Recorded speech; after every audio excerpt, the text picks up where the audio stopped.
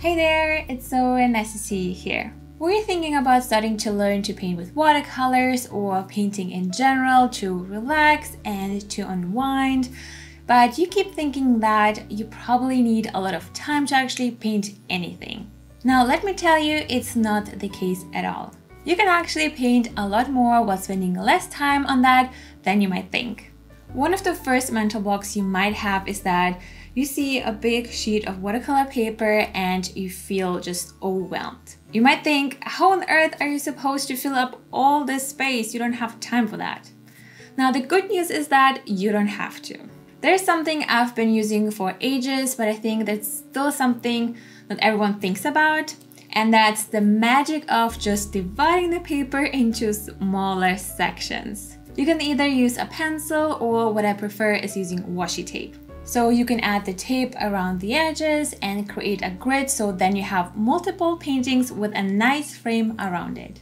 Alright, now that we divided the paper into smaller sections, it's a lot easier to fill up this quickly while creating multiple paintings, right? The second mental block you might have is that you don't know what to paint. When you're just starting out and you just want to learn how to paint with watercolors, you don't want to feel pressured to burst with ideas when you just want to learn how to paint, right? And I think this is something that holds a lot of people back from getting into a new hobby because they feel like they need to be super creative and have a ton of ideas before they even start. Now, I want to take this off of your plate and really give you the permission to just focus on learning the basic watercolor techniques you'll need. So you might ask yourself, so how are you supposed to learn these techniques without any idea? The good news is that the internet is full of ideas that will help you get started. You can use websites that provide royalty-free pictures that you can use as a reference. You can either browse through random photographs and maybe something sparks new ideas. And maybe you'll remember how you like sunsets and would love to be able to paint them. Which brings me to the next mental block you might have. And that's you just don't know how and where to start. And because of that, it might feel really overwhelming and really complicated to you. And I totally get that. Sometimes we look at something that is unfamiliar to us and it looks really difficult, but the more small steps we take, learn and practice, the easier it actually gets. And this also goes for watercolor painting, in my opinion. You want to start simple. In the sunset example, you don't want to get lost in all the details in the picture you're seeing. You rather want to pay attention to the big picture, and that's the sky and its colors. And also can help you to really simplify the colors you're using as well.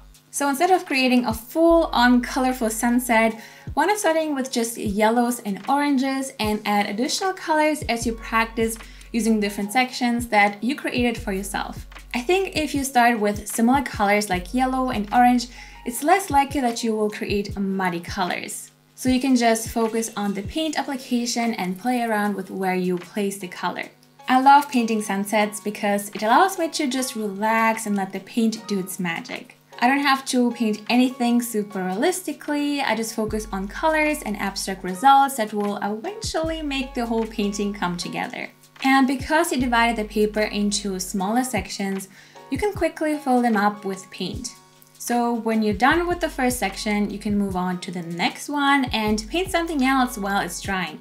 Here I moved from just yellow and light orange to more saturated orange, and then I even added reds and browns to make everything darker and warmer. And again, because these colors are pretty close to each other on the color wheel, you don't really have to worry about creating muddy colors. And while the second painting is drying, you can move on to the third square and add more colors to practice. Now with sunsets, especially when there are multiple colors, it's easy to create muddy mixtures if you're not careful. So you always want to make sure you place colors next to each other that are actually close to each other on the color wheel. If you need help with watercolor mixing, you can download my free guide on color mixing that will help you for sure. You can find the link in the description box down below. Another great way to speed up the painting process is to use a hairdryer. I know some of you aren't patient with watercolors because you don't want to wait for it to dry for ages. So when you're done with the first layer, you can use your hairdryer and speed up the drying process. I use this trick all the time. Now, another reason you might be hesitant with starting to paint with watercolors is that you feel like you don't know how to draw. But the truth is, even if you know how to draw, you would still need to learn how to paint. And it's not always totally necessary to be able to draw. As you can see in my examples here, I don't use a pencil to outline anything. I only focus on simple shapes. I create wavy lines, color the shapes, and just dab on the brush to create trees. I really love working this way because I can just focus on the right color scheme and just relax while creating simple shapes without worrying about any details that will take me hours to create.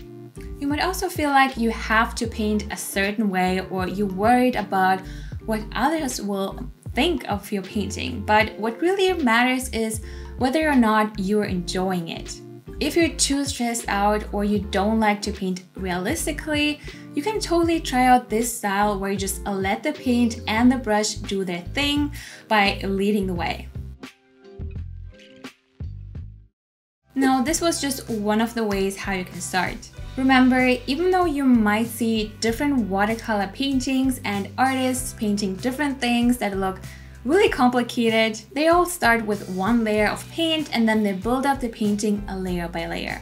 As I said earlier, don't feel like you have to paint something specific or a certain way just because you see this on social media. There are a ton of different things you can paint and make look unique just by using your favorite colors. It's just a matter of what you like. If you rather prefer more abstract and easy on the eye paintings to look at yourself, why not exploring this type of style when painting with watercolors? Watercolor painting is all about letting go and having fun while exploring all the possibilities it has to offer. And you can totally do that. You just need to allow yourself to just dive in and enjoy the process. And since we are at the end of this year, you might set some goals for yourself. Maybe finally to take the leap and to learn how to paint with watercolors could be your New Year's resolution.